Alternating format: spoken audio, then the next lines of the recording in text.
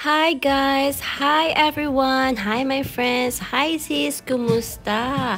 I'm sharing a little update since moving to Sydney. You would think it's all been sunshine and new adventures, right?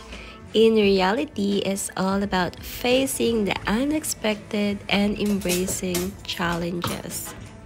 But of course, kayang-kaya natin yan. On the bright side, we have finally finished unpacking, organizing, and after some cleaning, the house is starting to feel like home. It's a small win, but it sure feels good.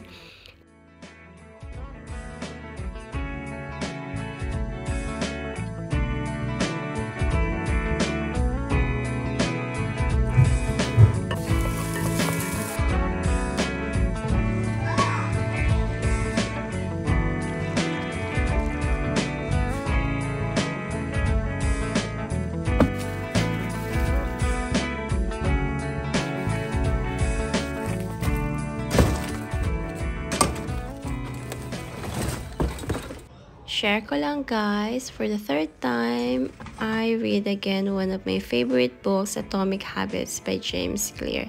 If you haven't read it, it's worth your time. Promise.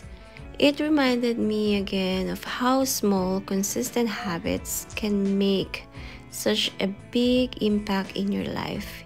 Imagine if you improve just 1% every single day. By the end of the year, you will be 37 times better.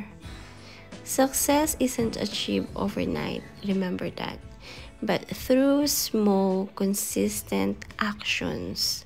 Yeah, kayo guys, what's the one habit you wish to improve or change?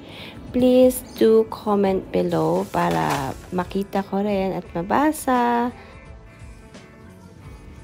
Okay, let's do the cleaning. Ay, bakit? Bakit naka-dress? Ang arte.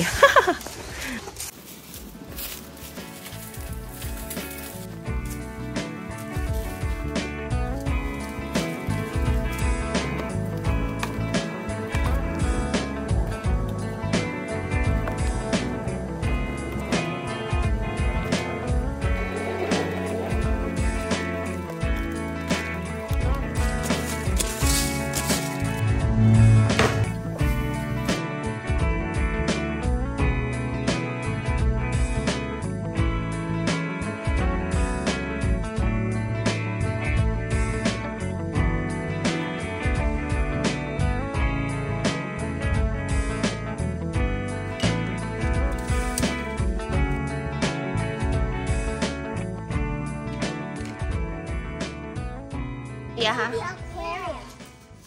Okay, the container is now empty and ready for pickup.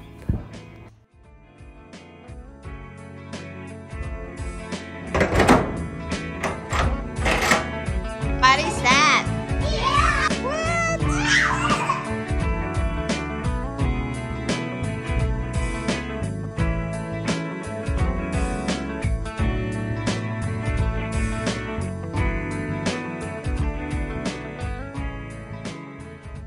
Guys, we're now on our way to Blacktown to look for an Asian grocery store.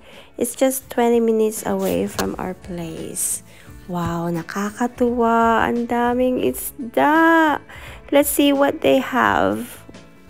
Amazing! And I'm gonna make cassava cake.